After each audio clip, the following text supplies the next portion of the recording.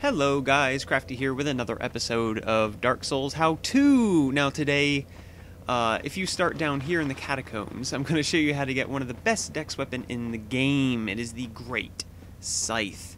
Now the Great Scythe is, well, great, because what it allows you to do is it gives you a very good range, gives you a very, very good bleed effect, and you can get it within about 3 minutes. I want to say 3 minutes because this video is only going to be about 2 minutes, but it takes about a minute to run down from the shrine.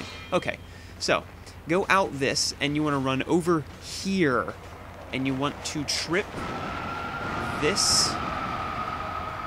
Hold on. Well, first you got to get past the skeleton. But you want to trip this lever right here.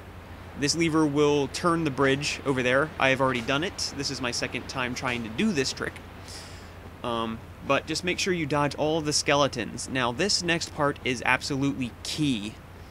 When you run across this bridge, aim for that hole right there. That hole right there. And do a running jump. About where I am right now, you're going to try to avoid the skeletons here, and you're just going to land on the stairs. Like that. You can hold it off a little bit, or you can kill the skeletons, or you can dive a little bit to the left of the hole. As you see, there's a platform down there, but that's your goal right there, is hitting that platform. Boom. And then, boom.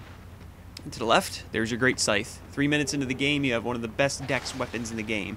It's 14-14, 14 strength, 14 dex, a B scaling for dex. And it's only 5 weight, and it has a tremendous reach. If you miss, you're going to be slowed for a little bit, but it doesn't matter. There you go. Enjoy the weapon. Take care. Bye-bye, and game on.